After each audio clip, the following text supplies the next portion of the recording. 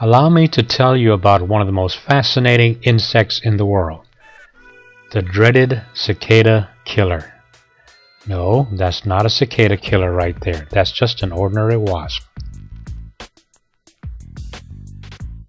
That elusive insect is a cicada killer.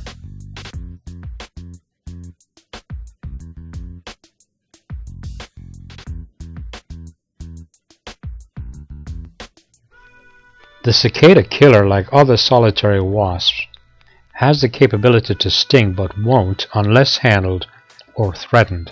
And by the way, only the female wasps have the ability to sting.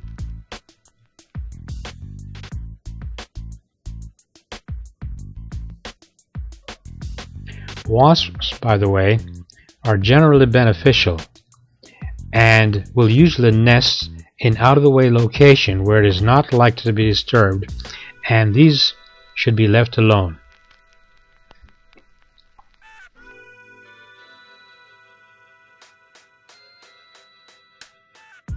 Female cicada killer wasps capture annual cicadas in July and August and place them in cells located at the ends of tunnels they have dug in the ground.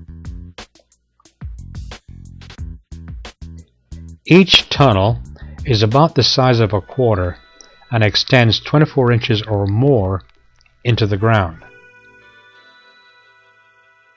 These mounds are called cells.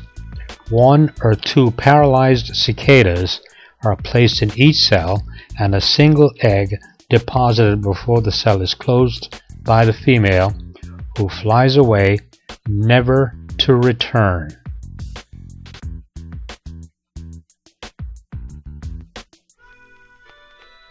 Let's observe this beautiful insect, this cicada killer.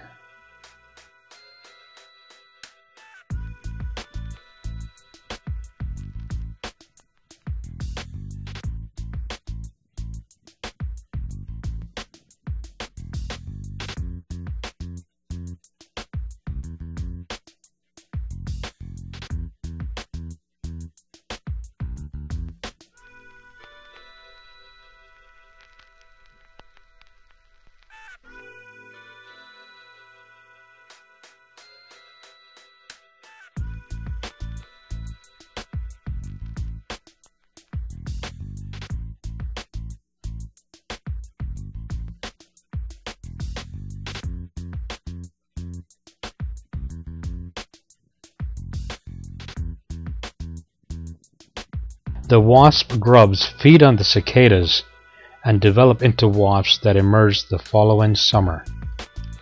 So now you know.